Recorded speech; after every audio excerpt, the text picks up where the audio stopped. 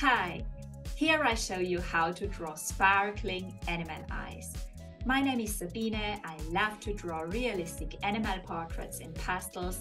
I'm the founder of Animal Art Club, my drawing community, and I help you to draw lifelike, realistic animal portraits too. By the end of this video, you will know how to draw sparkling, realistic eyes instead of fleshed eyes. Are you struggling with drawing realistic eyes when you have a reference photo with such a fleshed eye? I'm showing you here how you can correct that in an easy way. So let's start drawing here the outline. Just draw the eyelids here with a black pastel pencil and just sketch in everywhere where the pupil should be.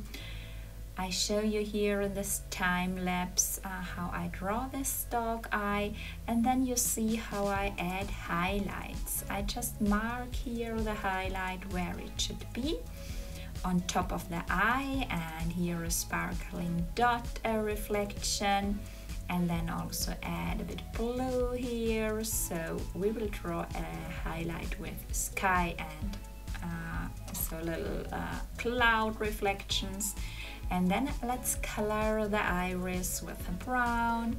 You see here on the reference photo that the brown is going in a circle, but I will darken in this case the upper part. And here let's draw with the black some hairs around the eye and just map in black over the pupil. Let's draw the pupil really black and not white as you see on the reference photo. Let's blend it with a paper stamp, with a blending stamp. So go over the black lines and then add lighter colors on the iris. Add little details in the eye. Add with burnt ochre, some orange brown little strokes and dots and stains in the eye, and also here with a brilliant orange. And then